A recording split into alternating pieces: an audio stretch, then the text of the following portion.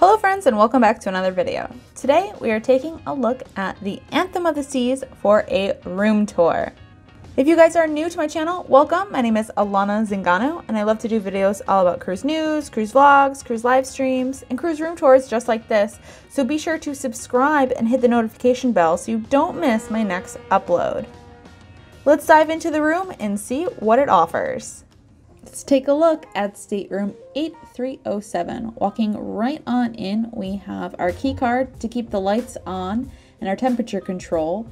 And then we have our first closet here that has hangers and tons of space for us to put away our clothes and a comfy couch for you to sleep on, and then lots of drawers. And we'll also move into this other storage here in this closet and we can see more hangers, cubby space, your safe, and lots of drawers to get organized. A small nightstand on this side of the bed, and over here a nightstand with a phone and plug so you can charge your phone. And then of course some great cubby space above the bed. If you didn't know it was here, you might miss it. So I think this is really cool to hide some things up there as well. Of course, the virtual balcony, the highlight of this room.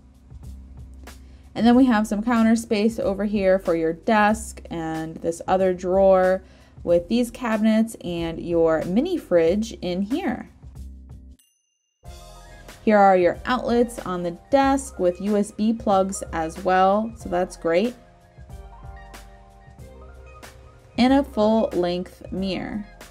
Stepping on into the bathroom, it's a plexiglass shower with some counter space and some shelves. Kind of snug, but there is some space for you to move around. And that does it for the interior virtual balcony category for you on the Anthem of the Seas. Thank you so much for watching. I hope you enjoyed the video. If you did, be sure to hit the big thumbs up and check out these other two videos that you might enjoy as well. Until next time, ciao for now.